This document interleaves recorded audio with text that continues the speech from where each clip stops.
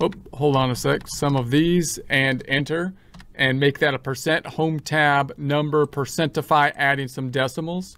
Or I can use the Poisson cumulative function. So I can say this is the Poisson.dist. And this, I'm going to take the X, I'm just going to hard code, is going to be 3. And then comma, the mean, 2.73. But this time, instead of taking it at one point in time, having just 3 people arrive, I want to go from 0 up to 3 people. So that's going to be the cumulative distribution where I could type either true or a 1. So I'm going to type a 1, close it up, and then I'm going to say that this is a percent, adding some decimals. So there we have it. So it gets a little bit more complex if you were to say, for example, you want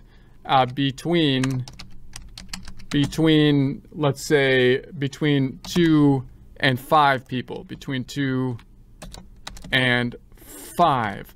So I could, once again, go over here and say, okay, well, if I'm going to say this equals the sum of between 2 and 5. Now, if you're not including 2 or 5, then I would say that would be either 3 or 4. So you got to be kind of careful on where the starting point is. Are we saying equal to and including 2 and 5, or between the 2 and the 5? So I'll make that a percent, and then we could do that with a formula.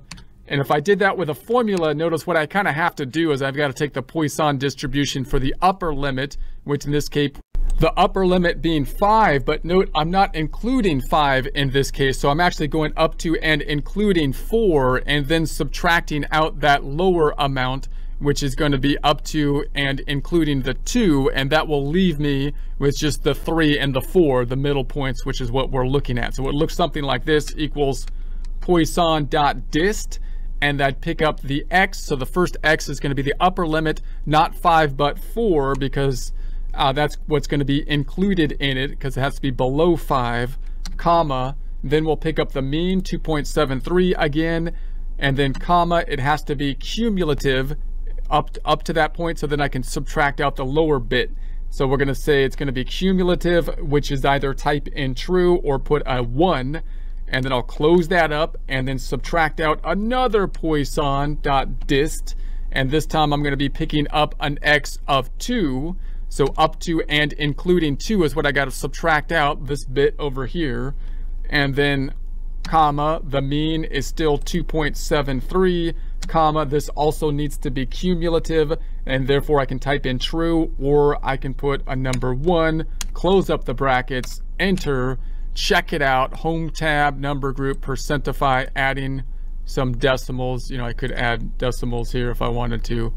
And so those are the ways that we can calculate. So those are the kinds of questions that we can then ask ourselves. What's the likelihood that how many people will arrive within a certain time frame, either one absolute number, 2 people arriving within, in this case, the 1 minute time frame, or some combination such as 0 to 5 people, or what's the likelihood that, from 6 to 10 people are going to arrive, or over 6 people are going to arrive. Remember, down below, it's unlikely that you're going to have anything that's going to be way down here, although we're skewed to the right on this curve. So it's theoretically possible that infinity people arrive in a 1 minute time period, but it's quite unlikely, right? So if you go 6 and above, you can kind of sum up everything down here and say, well, what's the likelihood we just get, swamped over something over the 6, and you can, those are kind of the questions that you can get, and obviously those can be useful for planning purposes. Let's clean it up a little bit. I'm going to add some blue to our data, home tab, font group, bucket. I'm going to make this blue and bordered. I'll do that here too. I'll select these, Control Shift down, and I'm going to make that bordered drop down. If you don't have that blue, it's right here in the fill color. I'm going to do that here too, scrolling to the right, Control Shift down. I'm going to make that blue and bordered. I'll make this blue and bordered just to color it the way we normally do. We could actually make these a little skinnier, make column D a little skinnier, and maybe I'll select column D, Home tab, format painted to column I, format painted to column M possibly, and then over here I might format paint it to column X for skinny X, and then here let's make this blue and bordered. Home tab, font group, border blue. Let's take the skinny X, home tab, format painter, skinny AA. Let's take this data, make that blue, selecting these items, Control Shift down. I'm gonna make that blue and bordered here.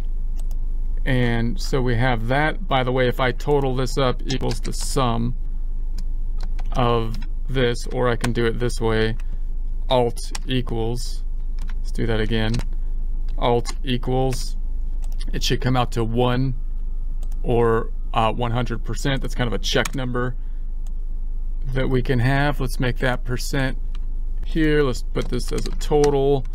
Let's put an underline here, home tab, font group, underline. And then on the right, let's put some blue around this stuff. Go into home tab, font group, border blue. Let's take skinny AA, home tab, paintbrush, skinny AI. Put a skinny AI there. And might as well check the spelling while we're here. Spelling checky. And it's good enough. All right.